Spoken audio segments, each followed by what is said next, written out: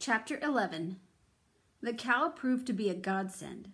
The next day, Brian awakened in mid-afternoon, starving and not sure it had all happened, although his body felt as if he'd been sleeping in a cement mixer. Every bone and muscle seemed to ache, but the moose was all there, leaning against the side of the shelter. He was starving and made a fire outside.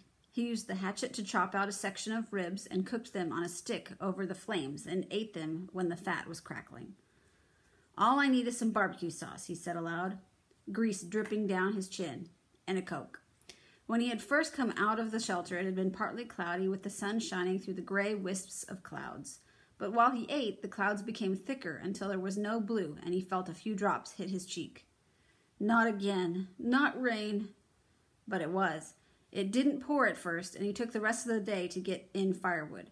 He had found a stand of dead poplar, all dry and easy to burn, but still about half a mile away, and he dragged wood until it was dark and the rain was steady, miserable, cold downpour. He made a fire inside the shelter with the coals from the outside fire, and soon it was warm and toasty. He hung the rabbit-skin shirt up to dry and lay back to wait the rain out. Having worked all night the previous night and slept most of the day, he wasn't sleepy and thought that the rain seemed light and would probably end by daylight when he finally dozed off. Warm and snug in the shelter, it seemed to be coming down more lightly all the time. But at daylight, it hadn't stopped. He looked out at the drizzle, and it had melted all the snow off, and everything was a mess. And now it had become cold, and the rain was freezing into ice on the limbs and the grass, and he was glad that he had plenty of wood pulled up in a dry place to live.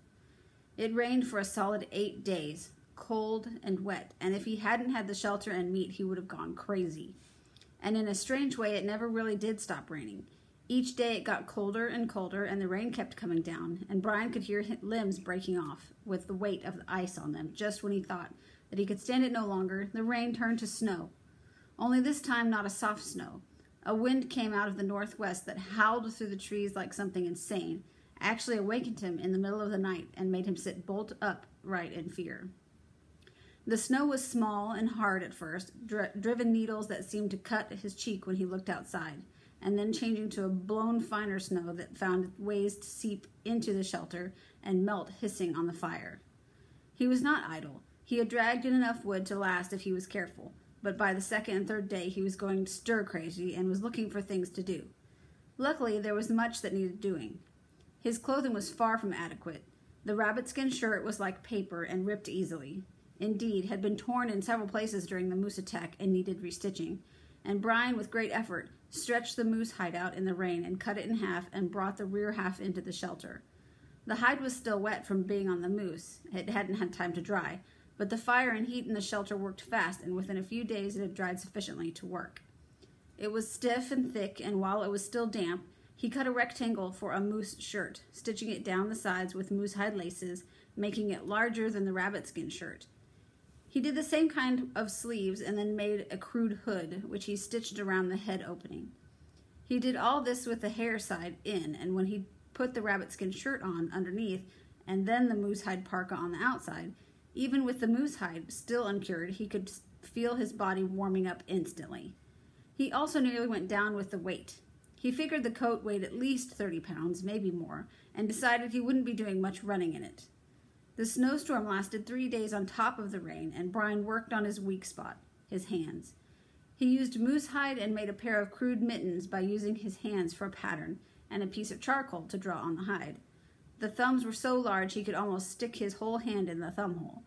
These he made with the hair side in and fashioned them large enough to allow a second set of rabbit-skin mitts to be worn inside. The mittens were so big they kept falling off his hands, and he used moose hide to make a cord that went over his shoulders and held the mittens up if he relaxed his hands. This was all hard work and kept him busy for days, but worse work was the hide. As it dried, it started to harden, and it turned into something very close to a board. He worked it back and forth over the round piece of wood as he'd done with the lacing, and this process, trying to soften the dried moose hide, took longer than sewing up the clothing, and in the end he had to settle for less than what he wanted. He had the hide loose where it counted, in the armpits and elbows and the hood, but much of the rest of it was only half supple, stiff enough so that he felt as if he were wearing a coat of armor, and still stiff though he worked on it for hours when the last storm ended. Brian expected to be snowed in, but in fact it was only 8 or 9 inches deep, and it had been a fine, driven snow, and it hadn't accumulated to any depth, but it was blasted into everything. Many of the trees had a full 6 inches sticking out to the side of the tree where the snow had been driven by the wind.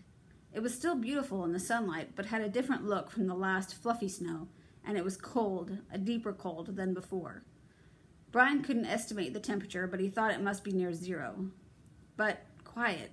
The wind had stopped completely, and his clothes kept him as warm as if he'd been in the shelter.